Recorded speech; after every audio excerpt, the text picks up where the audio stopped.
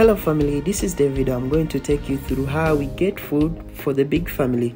So we use a motorcycle to get to the market and there we start shopping. So today we are getting some cassava and we always take a bite before buying cassava because we don't want to end up with the sour cassava.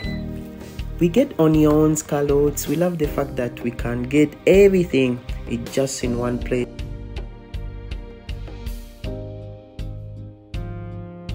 So we get greens and vegetables.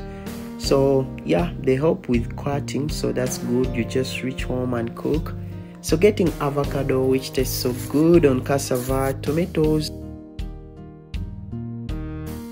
Lastly, we get curry powder, which makes the food so tasty, and we get home and prepare food. Yeah, that's when food is ready.